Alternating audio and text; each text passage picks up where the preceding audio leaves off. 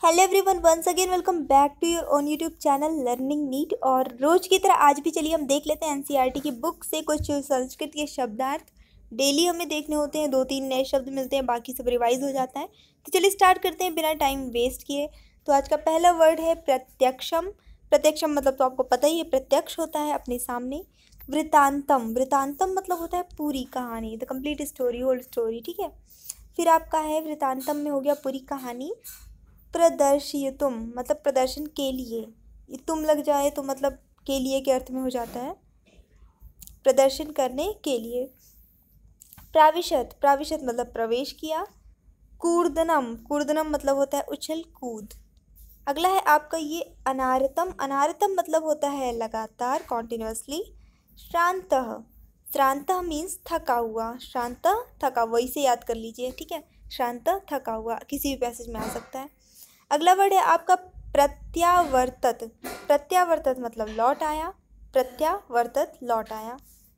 इसके बाद देखेंगे नेक्स्ट है आपका काष्ठ छेदेने, मतलब लकड़ियाँ काटने से। काष्ठ मतलब लकड़ी, छेदेने मतलब काटने से करके है। खलु, खलु याद कर लीजिए, ये इंपॉर्टेंट है। अवश्य ही, ये एक अव्यय है, खलु एक अव्यय है, अवश्य ही, तो ये याद कर लीजिए, इंपॉर्टेंट है। इसके बाद है आपका स्नात्वा मतलब स्नान करके। श्रांति मतलब थकान। अपगमिष्यति दूर हो जाएगी। अस्वीकुर्याम अस्वीकार करूं। हंडी, हंडी तो पता ही, हंडिया सबको नॉर्मल हम हंडी भी बोलते हैं इसको।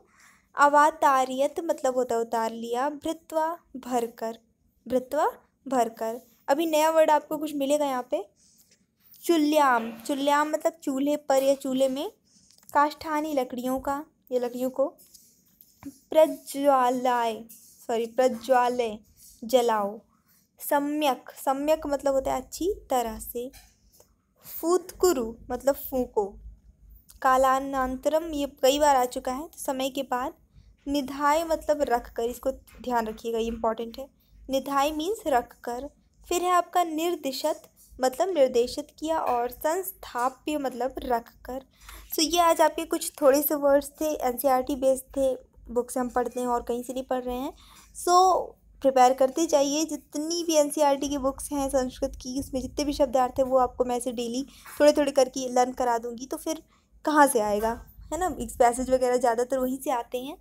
सो लाइक करिए, शेयर करिए, और अगर अभी तक चैनल को सब्सक्राइब नहीं किया है तो प्लीज़ सब्सक्राइब करके बेल नोटिफिकेशन ऑन कर दीजिए।